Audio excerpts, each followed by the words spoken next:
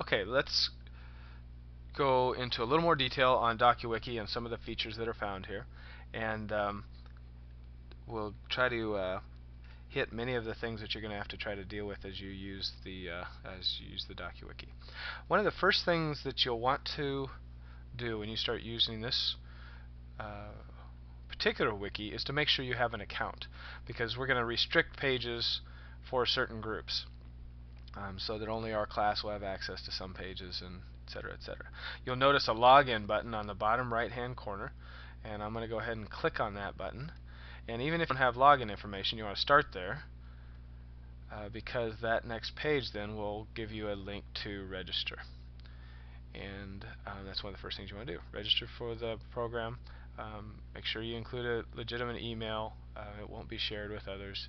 And a username that you're comfortable with, in the sense that it's going to be showing up in different places, like when you leave comments and as you log in, that'll be used. So go ahead and do that. I'll actually click on it so you can see what it looks like.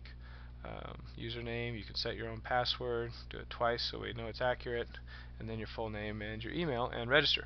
Once you have that, you can then log in to the system. So I'm going to go back a page, and I'm actually going to log in as a test user so that things look more like they will for you rather than as they look for me as an admin.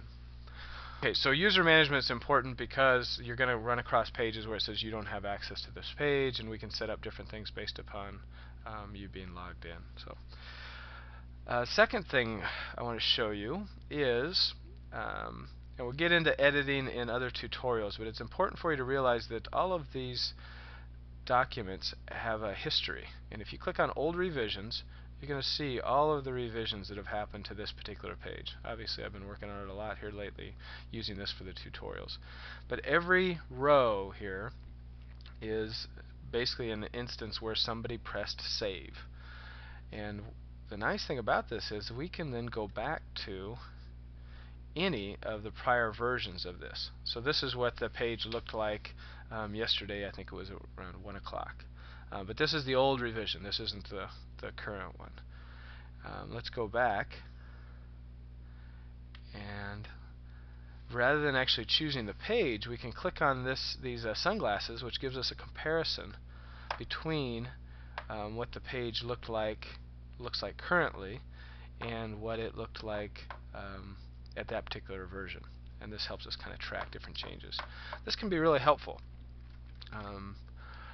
Well, in one sense, if we make a major mistake and we want to revert back to an older version, we simply go back to the version that we want, and we can click Edit this page.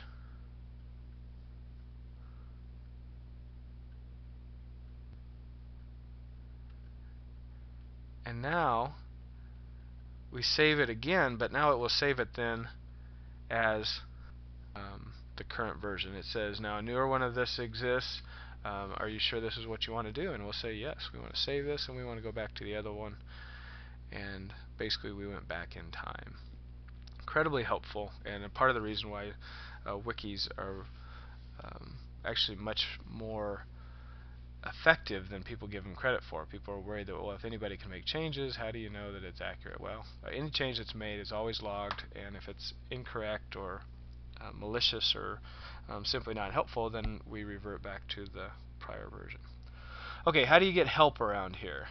Well, most of the help you're going to want will probably have to do with the editing. And again, we have separate tutorials for each of them, but it's worth pointing out every time you go into the edit section, you'll have a link for the formatting syntax. And clicking on that particular button there will give you an overview of all the different syntax and how it can be used within the Dokuwiki. And again, we have separate ones. Don't be overwhelmed by this. It's just good to know that all of these things are somewhere. You can get help with anything you want to try to do within the wiki right from the browser. So this is just saying, do you want to? It's a form that it uses, so you'll get this post data when you use your back button. and generally that's okay because all it's doing is open up another form for you.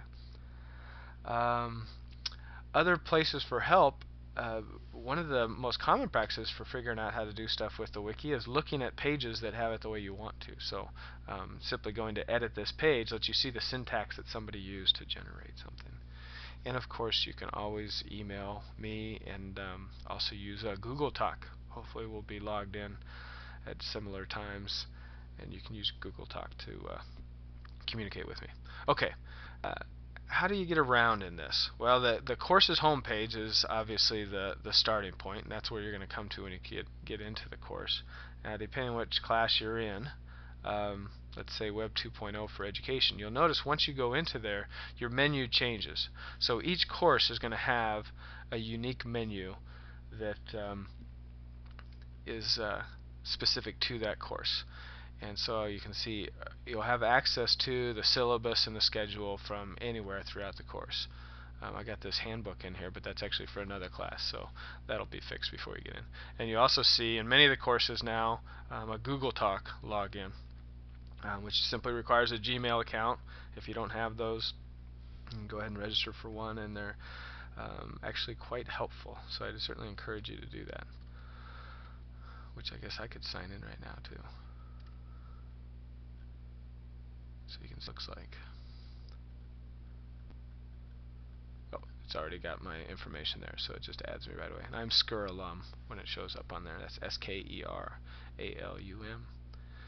Okay, navigation. Another way to navigate throughout. You'll notice this header will give you kind of a hierarchical listing of the pages you've been to. So you can often go back here to get to where you want to go. The back button works just as well.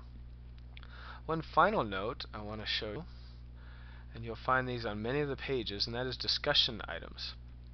So there's two ways to kind of give feedback as you work through a course. So if we look at the tutorial page here, and let's look at the first tutorial, what is a wiki? On this page you'll see I added a comments section, or a discussion section. And by simply typing in here,